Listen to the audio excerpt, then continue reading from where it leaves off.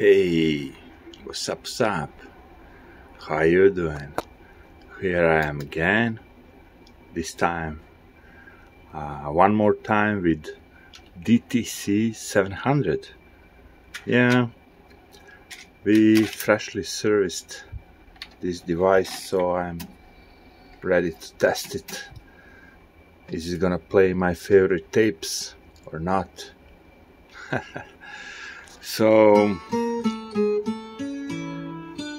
So far so good.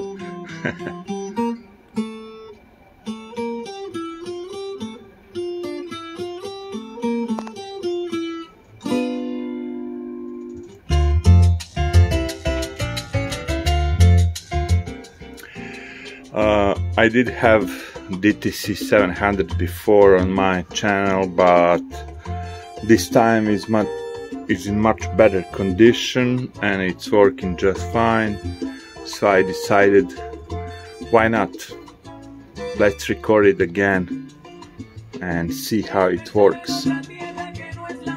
So I did try to rewind, fast forward, index, all that stuff. I have to mention that this D.A.T is kinda one of the best Sonys because it's in full metal mode, let's say like that. There is plenty of metal parts inside that Sony decided to switch to plastic in next models, which I am not approving. So this unit is very heavy, but hey, now it's working just fine. I try everything, fast forward, rewinding over the tape, stuff like that, indexing, everything, and it's looking very good. Not so much there are no scratches. I don't see any dents or scratches or scuffs. There is one here on this edge. Yeah. Let me try to focus on it. It's hard, but yeah. So you basically have all the stuff that you have on your remote control. I don't have remote control for this device, but you can choose, let's play track number 8, press play. All stuff will work just fine. Alright, let's see.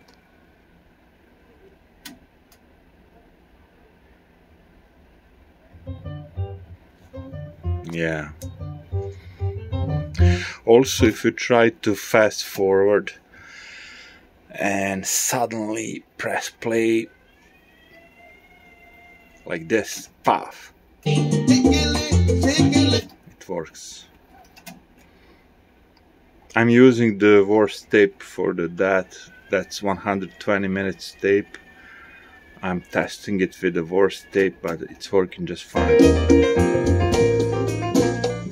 Yeah, this is really one good working DTC-700, and as I said, it looks good. Yeah, let's see how it goes now.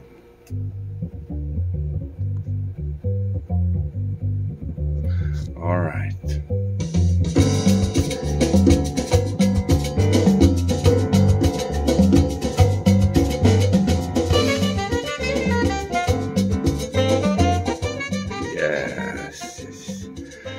So yeah, I try everything.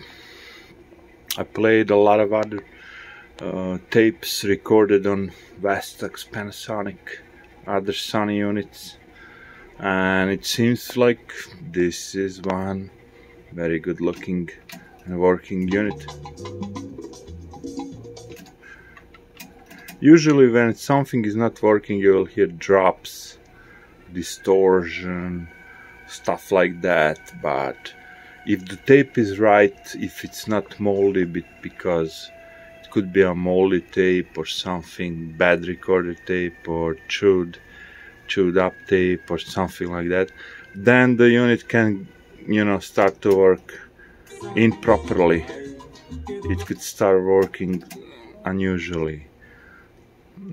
And anyway, you should be prepared for that. Sometimes you have bad tape, so you're gonna need probably a cleaning head tape.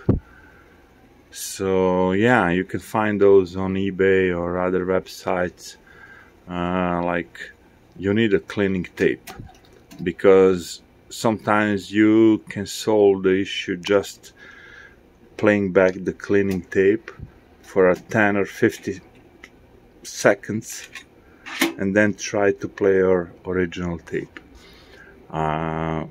It's kind of dusting your head.